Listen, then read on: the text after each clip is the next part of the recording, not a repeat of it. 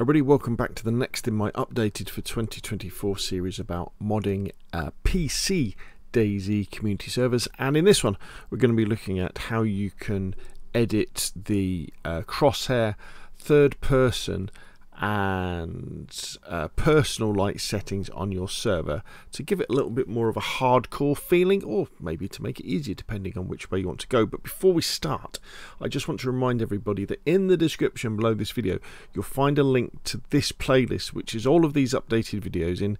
Hopefully I've tried to record them in somewhat of a logical order, but maybe you know some of the stuff already, so you can pick and choose what you want to work your way through.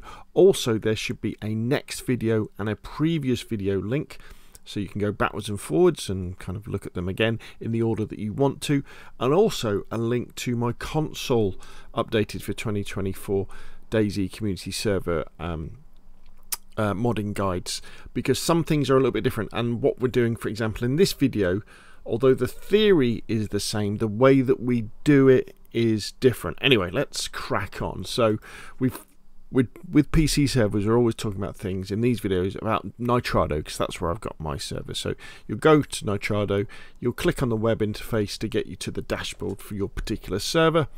You go to settings general, and already in a previous video we discussed how we're actually going to be doing this in expert mode.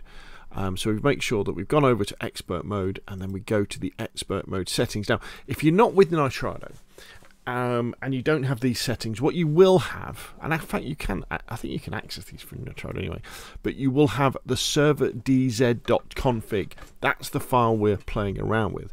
So if we scroll down a little bit, make sure you've stopped your server first so these changes can take effect. We can see we have these settings here: disable third person, disable crosshair, disable personal light and lighting config. So as you can see here, to the right of these forward slashes, we have nice little helpful remarks put there by the devs to explain what these things mean. So normally, with all settings in DayZ, whether that be like in the serverDZ.config, or it be in CFG spawnable types, or in something, you'll have different things that will mean yes or no. So you could have 0 and 1. Well, sorry, no and yes. 0 and 1. You could have true and false. You could have yes and no.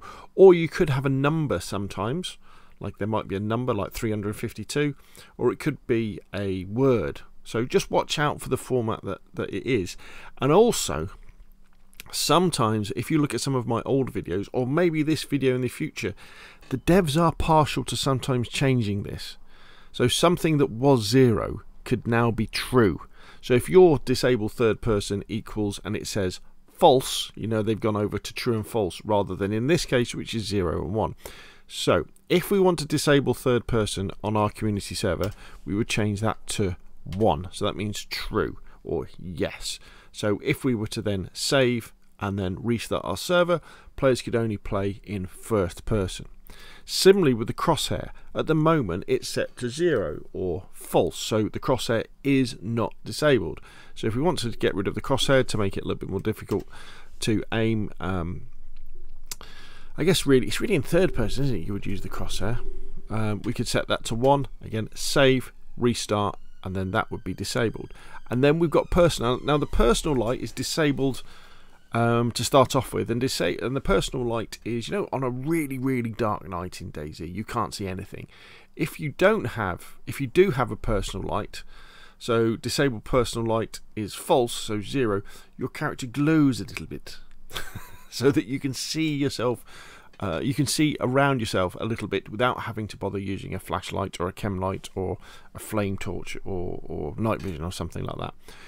If you're just starting off with DayZ, or you want a nice friendly server where it's a little bit easier for people, and this is, I would count myself amongst these, I would have disable personal light set as 0. So so it's like a double negative, so it's not disabled. Again, save and restart, and that would mean that again people would be able to see when it's really dark. And there we go. So let me just change this. So disable third person on my server, no. Disable crosshair, no.